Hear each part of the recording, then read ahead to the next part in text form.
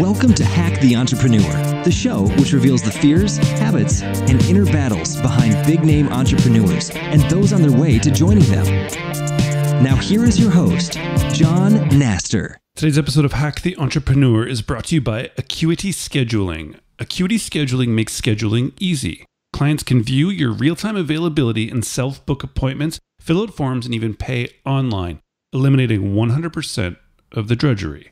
To learn more and get a 45-day free trial, visit acuityscheduling.com/hack. That's ACUITY scheduling.com/hack. Welcome to Hack the Entrepreneur. I'm so glad you decided to join me. I'm your host, John Nastor, but you can call me Johnny. My guest for today is a software developer slowly turned entrepreneur. He spent several years working as a manager for a billion-dollar payroll company, and in his spare time, he played around with some ideas. Early 2009, he creates his first online product that fails to garner any attention or traffic. So, back to the drawing board, he went for 2 more times before hitting onto something good. He is now the founder of Bidsketch, which is an online proposal software for web designers. He bootstrapped Bidsketch while working full-time and was able to grow it into a stable and profitable business, to the point where he was able to quit his job, surpass his previous income, and enjoy the freedom of being an internet entrepreneur. Now, let's hack Ruben Gamez. Today's episode is brought to you by Acuity Scheduling. When you book appointments or meetings, you know how challenging the back and forth can be to find the right day and the right time. A huge part of running a successful business is having meetings and also networking, to reaching out to people and just sitting down for 15 minutes or 20 minutes on a phone call and seeing how you can help each other. The only way to get a yes from people when you do outreach is to have a simple scheduling system set up. What if you could never ask what time works for you again? Acuity Scheduling will make your scheduling easy. It works with your existing Google, Office 365, iCloud, or Outlook calendar. Plus, your clients can view your availability and self-book appointments immediately. It helps you avoid no-shows with automatic text and email reminders. Plus, it's extremely simple to use, and they offer phenomenal customer support. Here's what I want you to do. Visit acuityscheduling.com/hack. Paid plans start at just $10 a month, but listeners of Hack the Entrepreneur can access a free 45-day trial of Acuity Scheduling's stress-free schedule management. That's a month and a half of scheduling bliss, absolutely for free, just by going to acuityscheduling.com/hack. That's ACUITY scheduling.com/hack.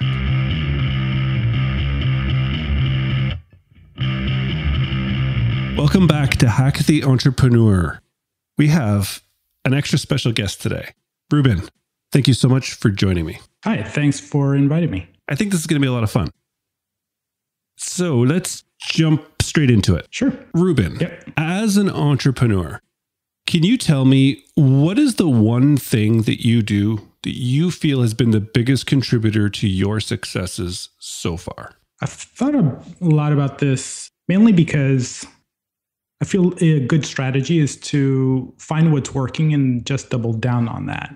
So I think it's the same thing with sort of mindset, right? For me, I'd probably have to say focus is the thing that I seem to do better than a lot of other people that I know. A lot of people seem to struggle with focus. So focus in your work, on your products, or just like literally being able to like sit down today with a coffee and actually just stay focused all day and be productive? I think all of that. So what I hear a lot when I listen to podcasts or when I talk to people, and I ask them how their product is going later on, it's often the same thing. They get distracted. So they say, oh yeah, I have ADD and I jump on new projects and get excited about this or that and sort of move on. And I have a lot of products, stuff like that, right? So I tend to have one product. I tend to just have a few things that I'm focusing on as far as tasks, just, one or two things for the day. I see things through and I ship. So what I'd say is kind of interesting about that is that a lot of people will say that, yeah, well, I get bored. And so it's hard for me to just do one thing, right? The thing is that everyone gets bored. It's easy to just let yourself get distracted and go do things. So I don't focus better than some people because I prefer just to work on one thing, or nothing else enters my mind, or there are no distractions that hit me. I get excited about new ideas all the time. I have to actually fight these urges all the time, right?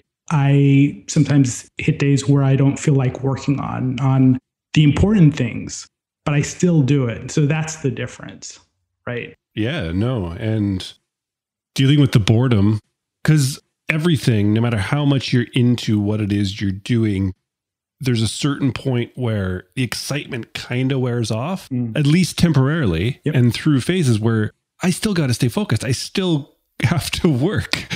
Right. It's just a part of it, right? Like, I love podcasting, and there's so much besides having these like brilliant conversations with people like you. There's so much around it that has to be done to get out 3 shows and record and book and publish 3 shows a week.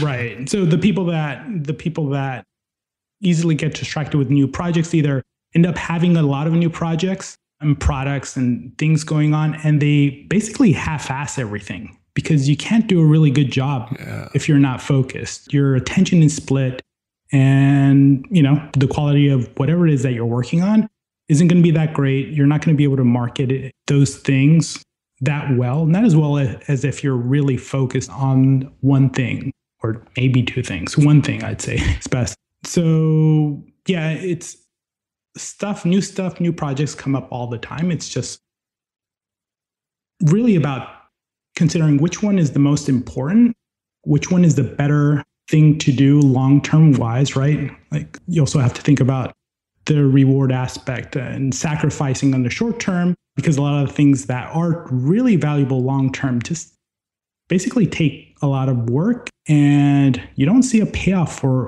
a long period of time, which a lot of people, it's hard for them to get motivated to do day in and day out. Like you said, they'll get excited immediately and they'll put in a good effort for a little while, but then when things get tough, they'll slow down, they'll move on to something new, or basically abandon what they're doing, or just sort of put it in a maintenance mode or something like that. Yeah. And it's such bad news to most people that everything that has that big reward at the end takes a lot of work. There's no easy way. There's no just here, do this, do these 3 steps and you will be a success. It just doesn't work. Right. So no one wants to hear that. I think way back. No, absolutely not. Right. Everyone wants the easy. What's the shortcut? Exactly. How do I win really fast and easy? I think way back, as early as I can remember in like school and things like that, I just saw that people really struggle. That basically you'll win a lot of times if you just show up, if you just ship, right? So that doesn't even mean doing an amazing job a lot of times, which is sad. And that's only the case because so many people fail to finish, right? Obviously, you want to do a good job so that you have more success. A lot of times you won't see a certain amount of success if you don't put in the work and, come out with a quality product or anything or something like that. But yeah, it's amazing how far you can get just by showing up. So true.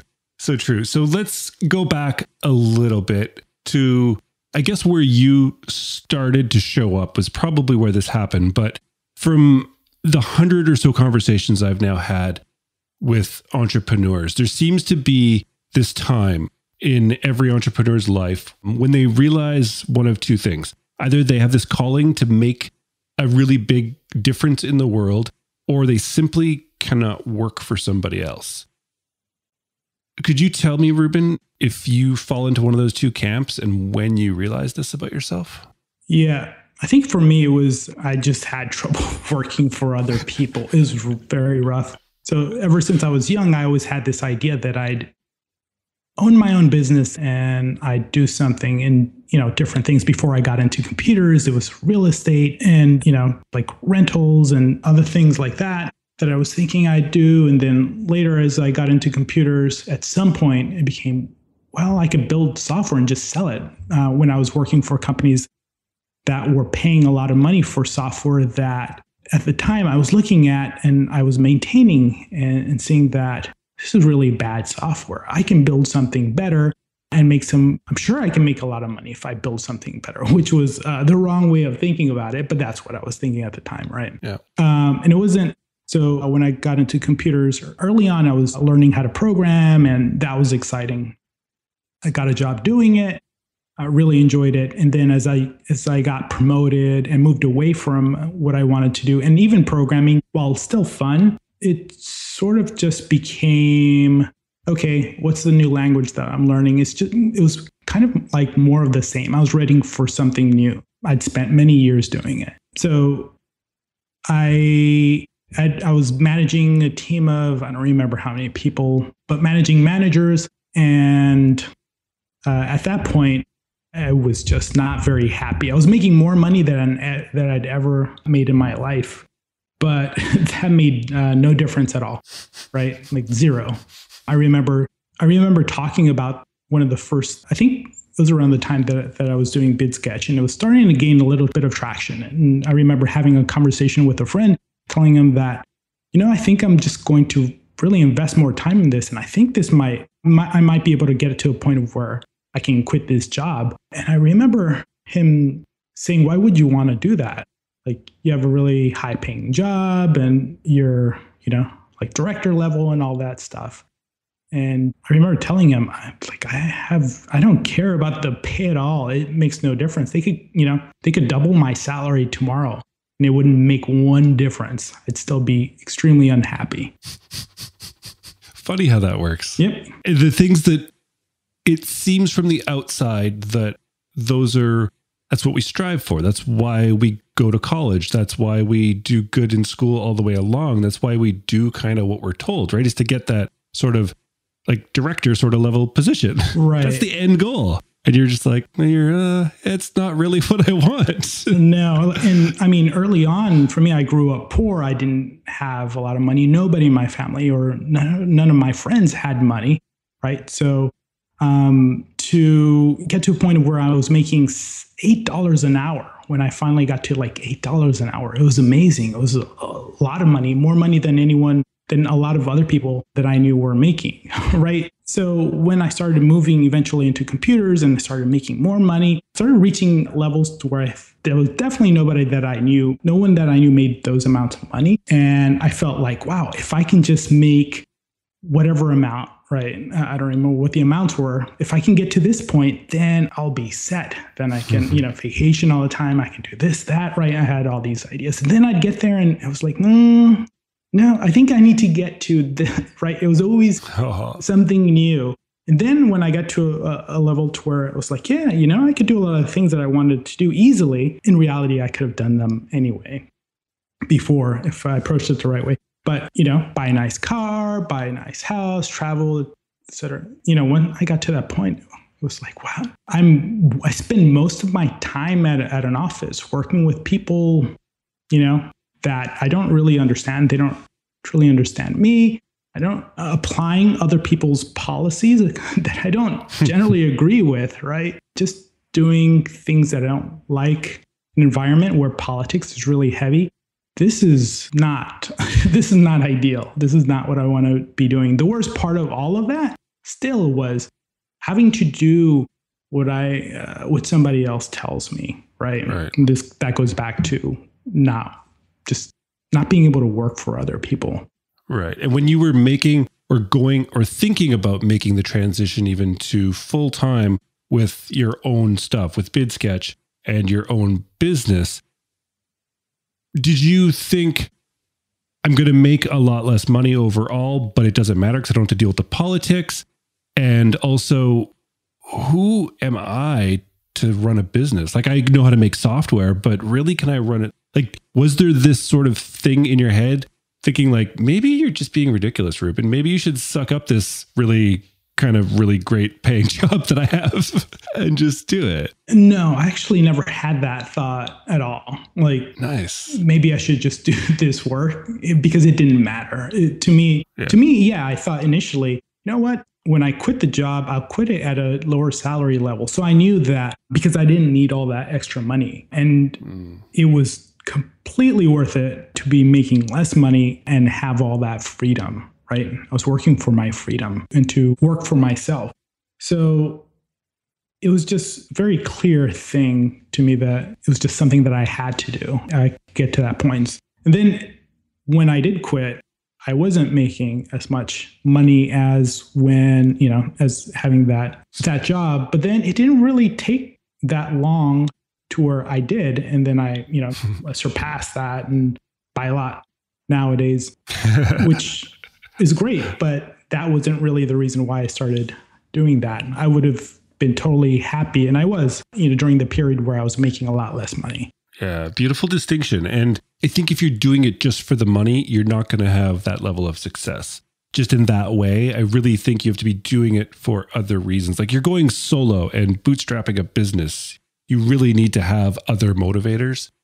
And also, as you said, you knew you were going to take like a cut in income and you were okay with that. And I think that's where people really get stuck. They want to take that leap, but first they're like, I got to replace this income first and then I'll do it. It's like, well, no, like maybe you don't need that new car. Maybe you don't need that new, maybe that's the problem. Maybe like so many people I talk to, and myself included, is like, I had to seriously reduce expenses and stuff for the first year to do that and to be comfortable doing it. And then, of course, then your income increases again and you're good to go. But it's hard to really just expect to be able to quit one day and just, everything's just, this is how much money I make still. It's like, yeah, that's really tough. And then you get stuck in it for 20 years later. You're like, well, maybe one day. It's like, well, that day was 20 years ago. Yeah, the problem is that the more money you make at a job, the harder it is to sort of get to the point of where you can quit. Because generally, most people's expenses go up with their salary, right? So they get more expensive homes, more expensive cars, and then they need the minimum that they need so that they can quit is a lot higher than somebody who's just starting off and has a lower paying job and all that. Right. And then it's about taking a really hard look and seeing what you can eliminate. Well, maybe the car payment or maybe, some of the bigger stuff. Things like mortgage payment is a lot tougher because you have to sell, right? Or just leave the property, I guess, and get it foreclosed. But yeah, it starts to get a lot more difficult. I think the longer, you've been working for different companies and the more money you're making, and if you have a family, right, all these things make it a lot more difficult. But in every situation, there's always room to cut and to eliminate things. Exactly. And so counterintuitive. The more money you make at your job, the harder it is to leave. Right.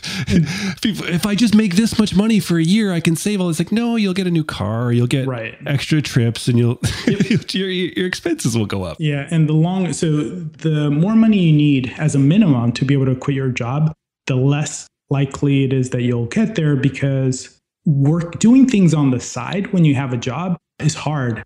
So if you need a higher minimum, that means you need to go for a longer period of time. And basically the point is to not run out of gas and not give up before you get there, right?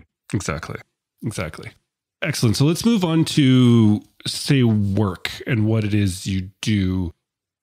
So we learned what you are good at. You're good at the focus. You're good at determining what to do.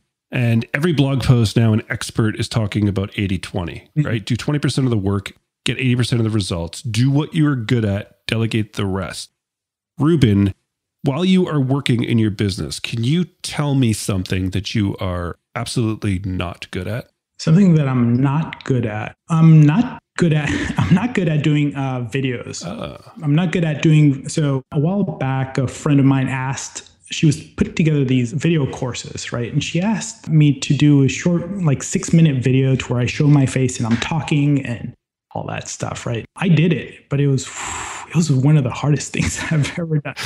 So bad at it. It just took so long. And yeah, I'm sure if I do it over and over and over, I'll get better at it. It'll get easier. But it's not a strength. It's not something that I want to do. So right now I'm bad at it. Same with public speaking. I get offers from time to time to speak at conferences or something, and I always decline because it's not my thing. Really? It's not something I look forward to. It's not something I want to do. So You haven't done it yet? Nope. Nice. Interesting. That's cool. That's something that I've struggled with myself, and this year I've decided that I'm not going to say no anymore. So I'm actually just accepted last week to be on a panel for the first time. Oh, wow. In the summer. I think that's a good first step. I think so too. But if it would have been actually speaking, I would have just said yes. And I probably would have like puked or something like right then, just out of nerves as soon as I typed the email yes. But I've just, to me, it's something I need to do with the podcasting or something I want to do, I guess. So, yeah, well, that's the thing, right? Do you want to do it? I do. I've talked to a lot of people about it, and they've said, well, you need to conquer it, because why don't I want to do it, right? Like, why do I keep saying no? And public speaking is terrifying. I don't want to do it because it'd be a really big thing. I'd get, so if I look at it objectively, I'd say, well, that's an area for personal growth, right? That's definitely where I can improve, and I should just do it for the challenge and all that stuff. But the thing is, not all challenges are worth taking. For some people, if forwarding your personal brand and you have, let's say, a podcast or something like you do, it makes sense. And if these are the things that you want to do and you eventually move in that direction, it makes a lot of sense. But for me, it would be more of a distraction. Say I did it, and then I did it again, and then again, I started to get better. Then what? Then nothing. Like, this doesn't dramatically impact my business. It's not, I don't want to do anything related to a personal, my personal brand or anything like that, right? And when I'm spending all the time doing that, there are a lot of other challenges that I'm not taking on. True. It's a very logical way of looking at it, and it's smart. Would you think to ever put somebody or bring somebody into your company that does do that PR, the speaking, the getting out there in front of people and sort of building the audience? That's maybe. I mean, I certainly wouldn't be opposed to it. I would think that would be a benefit, right? If you're hiring people, it's always good to bring in somebody who has strengths where your weaknesses lie. Yeah, excellent. Okay, as entrepreneurs, as human beings in general, one of our greatest struggles is the fear of being wrong, making mistakes, and failing. This is probably why we're both freaked out of speaking. But can you tell me within your business how to be wrong and still work through it? What do you mean by how to be wrong? Like, to maybe, if that's how you do it, say, follow your gut on, say, a new part of the product, a new idea you're going to go forward on, something that just comes back that you were all in and being like, this is the right direction we need to go. And then the market or whatever it is you use for metrics come back to you in a month or two and like, Ruben, no, that's not how it works.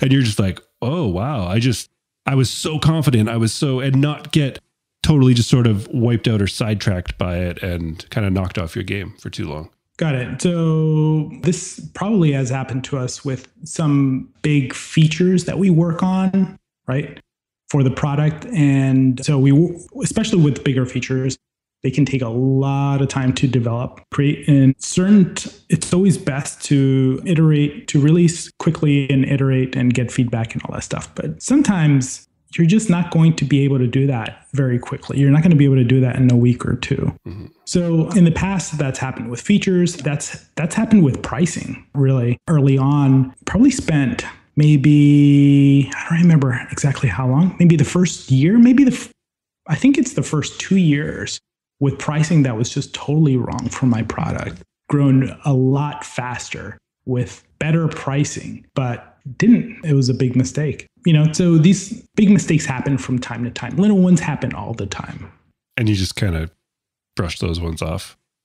And how does it affect your confidence to then you make a huge pricing error for what seems like a long time in hindsight, but then to go and change that pricing and to confidently do it now or to do it again, does that get harder when you have that mistake sort of lurking over your shoulder?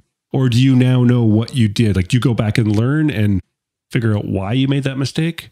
I always try to go back and learn, but I see what you're saying. So with, let's say, pricing being wrong, I didn't know it was wrong until I got to a point of where, oh, this works a lot better. And I sort of, gave it a thought way back, but really didn't follow through and test it appropriately to know that this was going to work better. As far as investing, thinking that something is going to work really great, spend a lot of time doing it, test it out, and then, it not work out. We've had those situations too, to where it was one of the things. I think importing, we spent a lot of time coming up with a way to import and manually help people out and copy their content in and set up their account and all that stuff. Maybe we did it the wrong way, but we tested this for a few months and it just didn't work. There was no impact to trials at all.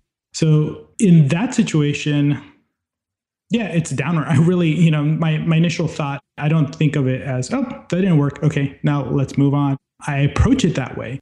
But my initial thought is, I really want this to work. Shoot, why is it not working? And what can we do to make it work, right? So then I try changing a few things. If I really believe in it and keep pushing forward, and at the end of the day, if it just doesn't work, all right, this didn't work. It was, it's a good try. And maybe there's still room for something different, but along, with the same overall general direction. But then, yeah, I'll sit down and really analyze. Like in that situation with the onboarding, I went back and looked at the templates we were importing, look at the types of customers that sent in, look at what went right. Because oftentimes there is something that, even if the whole thing doesn't work out, especially if it's a big thing, there are some small things that do go right. So I try not to ignore that. A lot of people just sort of say, oh, this didn't work, and the whole thing is just wrong and bad. And it's always wrong going forward, right? Or somebody else says, hey, thinking of doing this, something very similar, right? With the onboarding and doing the content, blah, blah, blah, for a different type of product. What do you think about that? Oh, that doesn't work. We tried it and it doesn't work. Maybe it works for them, right? Maybe we did it in a different way where it didn't quite work. But I think it's important just to sort of maintain the right perspective on things like that. Yeah, exactly. I love I wish this would work. What can we do to make it work? That's right. Your attitude is, it's good. It's not black and white. It's not like, and the way you say, well, parts of it work. It's not just like scrap it all. Let's go on to something else. That's probably kind of the mindset you would need to do this stuff successfully. One of the things that recently I heard from, what's his name? He leads growth for HubSpot, I think, for a new product. You know his name?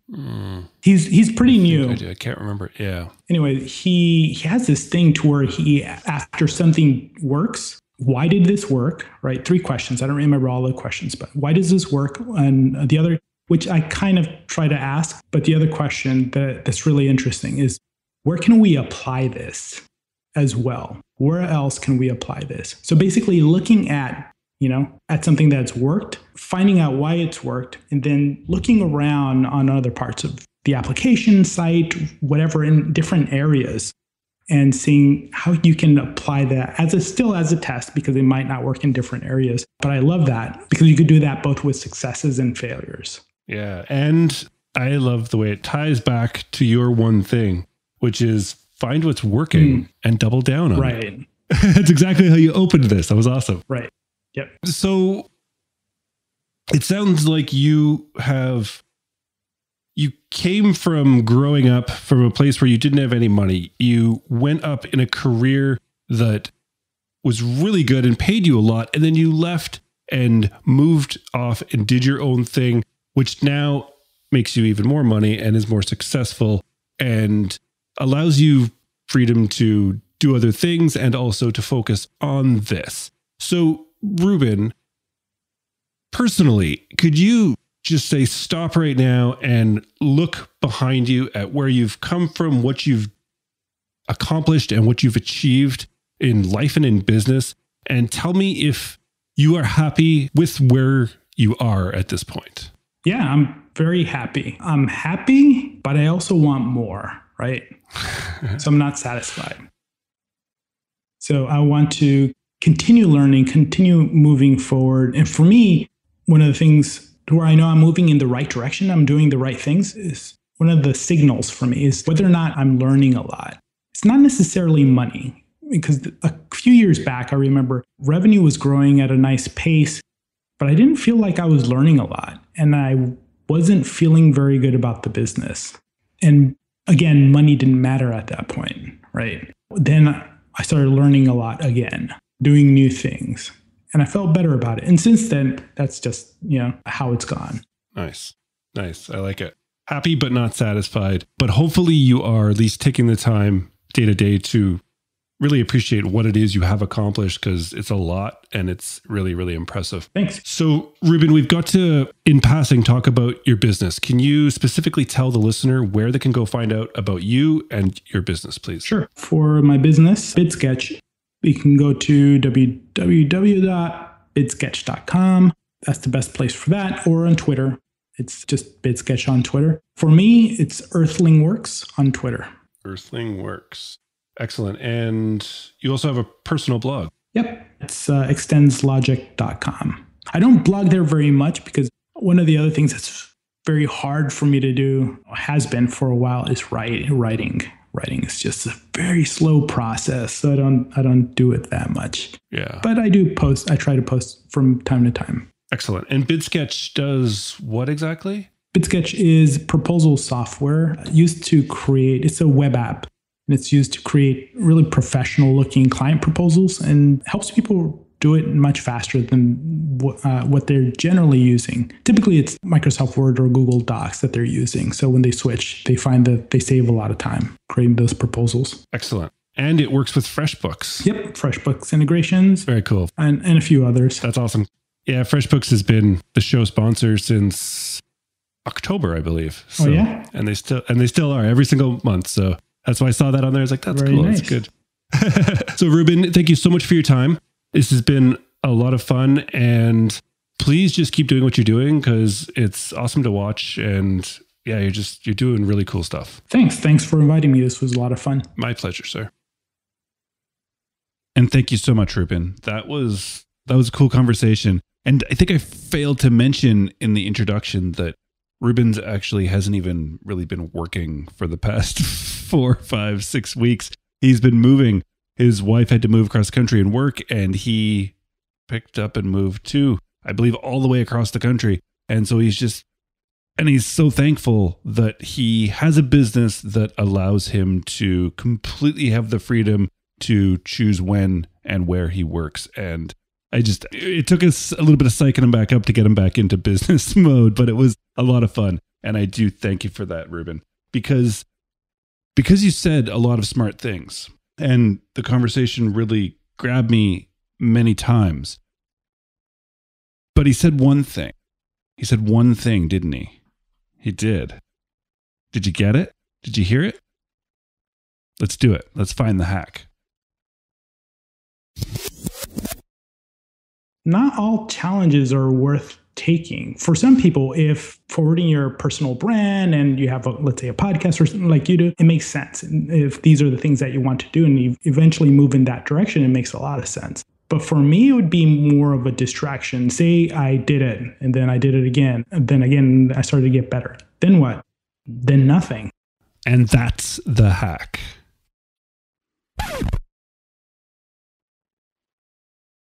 Then what? Then nothing. I love that. Ruben, I love that. And all challenges are not worth taking. It's absolutely true. All skills are not worth learning. You need to find out what it is you want to do, where you want to be in a year from now, or 6 months, or 3 years from now, and then find your path, figure out the things you need to learn, figure out the challenges you need to accept to get there. But they're not all for you. Ruben doesn't want to learn how to public speak. Ruben doesn't want to learn how to podcast, although he's really good at it. He should podcast. He's got a great voice. He's funny. He should, right? But he doesn't want to, and there's no end benefit for him, so he doesn't need to. It's a challenge he doesn't need to learn.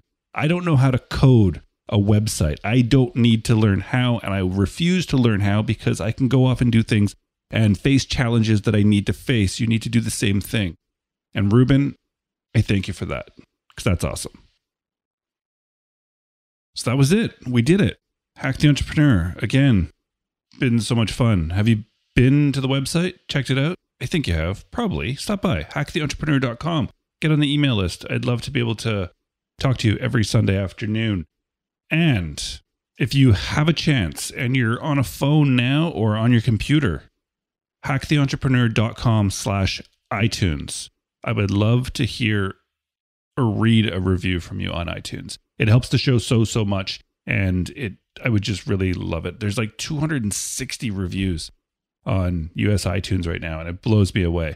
And I thank you if you've left me one. I thank you so much. If you haven't, please, it'll take a minute and a half if you write a short one. I'm cool with a short one. I really am. But thank you either way for listening. Thank you for taking the time. Thank you for joining me. I do appreciate it. And please, until next time, keep hacking the entrepreneur.